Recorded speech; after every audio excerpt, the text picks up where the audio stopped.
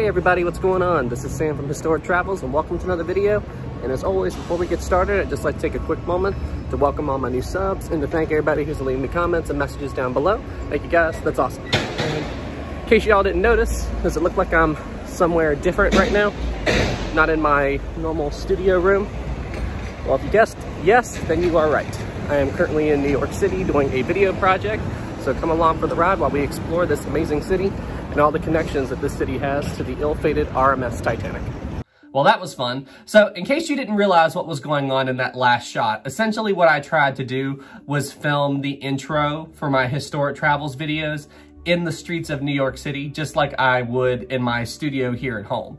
Which, I mean, it came out okay, but still it wasn't anywhere near as good as the intros that I do in my regular studio, which is where I am right now. So I still think I need to clarify a few things from that intro in this video right here. But still, I thought it was a good effort, so I thought I would include it in this video. So essentially what this video is, for those of you who don't know, last week I went to New York City because I wanted to try to visit as many Titanic monuments or landmarks in the city as possible, and then make a video about it and explain where these landmarks are, what their connection is to the Titanic, and just some of the history around these landmarks. Now, I found a website that actually lists off a lot of them, but I wasn't able to visit everything, but I did do a pretty good job, I think. So I was able to visit quite a few landmarks, so that's what this video is going to be about. In this video, I'm going to talk about my trip to New York. I'm going to talk about the landmarks that I visited in the city that are connected to the ill-fated RMS Titanic. I'm going to tell you guys where these landmarks are, just in case you want to visit them yourself, and explain some of the history around these famous landmarks in New York City. All right, guys. Well, hey, without any further ado, let's get into it. New York City, a city full of life, culture, and history. And this city was one of the first places that most immigrants who were traveling to America from Europe in the early 1900s came when they first stepped foot on American soil. New York City is located in the northeast part of the United States in the state of New York, right along the East Coast. And this city's location made it a perfect destination for ocean liners in the early 1900s to drop off immigrants who were sailing to America from Europe in those days. However, even though those days are now far behind us, if you go to New York City today and you keep a sharp eye out, you can still spot the relics from this time period still within the city. And it should be no surprise that there are a lot of landmarks in this city that are connected to the ill-fated RMS Titanic, because this city was the destination of the RMS Titanic during its maiden voyage. So, sit back and relax and join me on this video while we explore some of the most famous landmarks in New York City that are connected to the ill-fated RMS Titanic. The first location that I visited in New York City that was connected to the RMS Titanic happened to be the Titanic Memorial Park located at the southern tip of the island.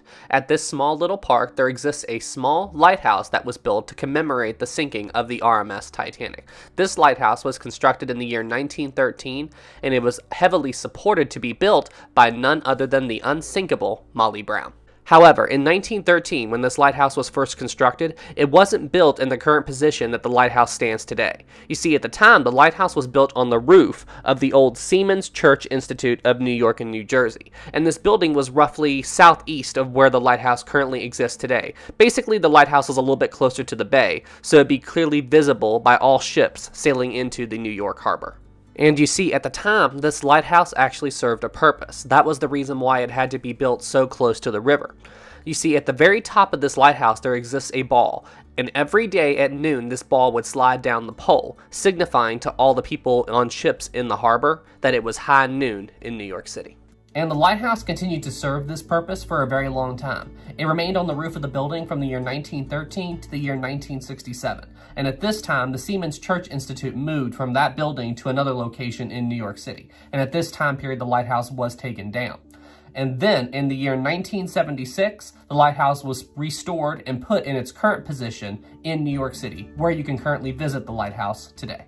Now, once I had finished taking pictures of the Titanic lighthouse, I then headed further south to the South Street Seaport Museum. Now, while there's nothing here that's directly connected to the RMS Titanic, there is a few interesting things to look at here if you are interested in maritime history in New York City. One interesting thing that I found at this seaport museum was the ship Wavertree. The Wavertree was built in the year 1885, and it is one of the very last sailing ships ever constructed. At the time that this ship was built, the steam engine was finally beginning to gain traction, and it was slowly beginning to replace the traditional sailing ships, which makes the Wavertree really the last of her generation of ships. Another interesting piece of maritime history that they have at this seaport museum is this lightship.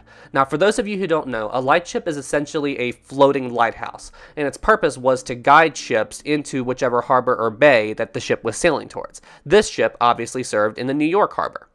And honestly, when I realized that this vessel was built in the year 1908, that means this vessel was around when the Lusitania sailed into New York City, when the Olympic sailed into New York City. I mean, just think about that. This vessel that you're looking at right now was around when those ships sailed into the New York harbor. And another unofficial use for a lightship was for ships to compete for something that was called the Blue Ribbon. Now, the Blue Ribbon is essentially an unofficial award that is given to ships that have the fastest crossing time of the Atlantic. So essentially, when a ship passes a lightship in Southampton, and then the ship passes the lightship in New York, that essentially means a voyage completed. And whichever ship has the fastest time in crossing the Atlantic, well, that ship gets the Blue Ribbon. The Lusitania had it for a while, the Mauretania had it for a while. But yeah, just think about that. This particular lightship was what they used to signify which ships won the Blue Ribbon in those days. And honestly, that's a pretty amazing thing to lay witness to. After I left the pier, then I proceeded over to the west side of the island where I could get a good view of the Statue of Liberty. Now, I didn't travel over to Liberty Island, although I did take some photos of the statue from the shoreline in Manhattan.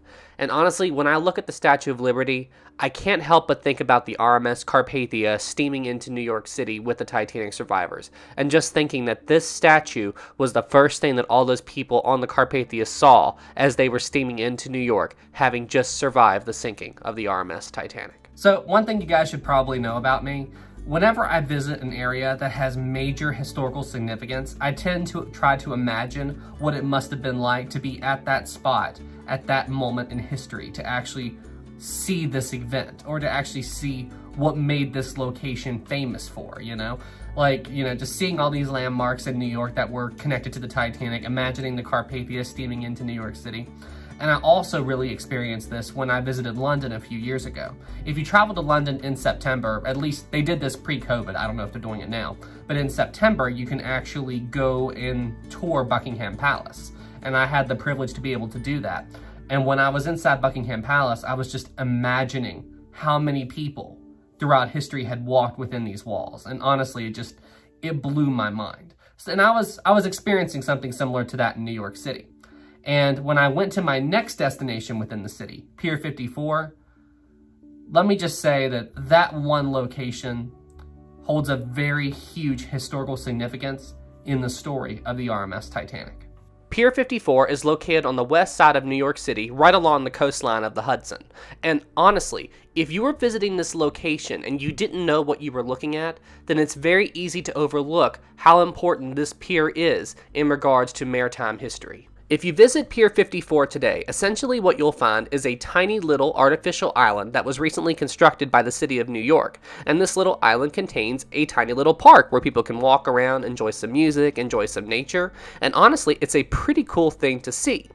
Now, as you begin to approach this island and you begin to walk across the bridge leading from the island of Manhattan over to this tiny little park, you are essentially walking at the spot of where some of the greatest ocean liners in maritime history arrived in New York City. Pier 54 was once used by the Cunard Line as their primary pier where they would unload passengers from their ships once they arrived in New York City. So that means a lot of famous Cunard ships like the Aquitania, the Lusitania, the Mauretania, the Carpathia, all of these ships used Pier 54. And this also means that this is the very spot where the RMS Carpathia arrived in New York to drop off the Titanic survivors, and this is also the very pier where the RMS Lusitania departed on her final voyage before sinking in May of 1915. Now, when you visit Pier 54 today, the only hint of what this pier was formerly used for exists in the form of this metal archway that exists right in front of the little island park that I was talking about earlier. And there's no plaque, there's no memorial, there's nothing around this archway that would actually tell you what it is, but if you look very carefully, you can barely make out the faded letters of Cunard White Star. So the reason it says Cunard White Star and not just Cunard Line is because Cunard Line and White Star Line merged in the 1930s after the Great Depression. But still, this is the only relic left of that era that would actually signify the historical significance of Pier 54. So here's the thing. I really think Pier 54 is already a great place to visit in New York City. You know, I really like that little island park they made. I like it that they put the trees up and all of that. And I especially like it that they preserved the Cunard White Star Line archway. You know, I think that's insanely cool that they actually kept that there. Although I think the one thing that they still need at this site is a memorial plaque or something to let the general public know the historical significance of the site. Because think about it. Pier 54 is already a really cool place to visit, you know, for people who like that park. And it's also a cool place to visit for those of us who are really into ocean liners. But us ocean liner enthusiasts like it because we know the historical significance, which most people don't. Most people don't know that this is the spot where the Carpathia arrived in New York City. Most people don't know that this is the site where the RMS Lusitania departed on her final voyage before she sank. And I think that if they would just put like a memorial plaque up to let people know that, hey, this stuff happened right here, I think that would go a long way to make the site better. That way that most people now who visit the site will understand the historical significance of where they're currently standing. So I think that just putting up a memorial plaque would make this site 1,000 times better than how it is today. All right, everybody. Well, hey, look, I'm going to wrap up the video here. So I didn't have time to put in every single landmark that I visited in New York City on that trip in this video. So there is going to be a part 2 in my sightseeing in New York City. So stand by for that. And all right, guys. Well, hey, thank you all so much for watching. And here from Historic Travels, I want to wish everybody here a very happy 4th of July. I hope you all have a great holiday. And yeah, guys, hey, you all keep doing what you're doing. You guys are awesome. And all right, everybody, well, hey, without any further ado, I'll see you in the next one. Have a good night, everybody, and thank you all so much for being here.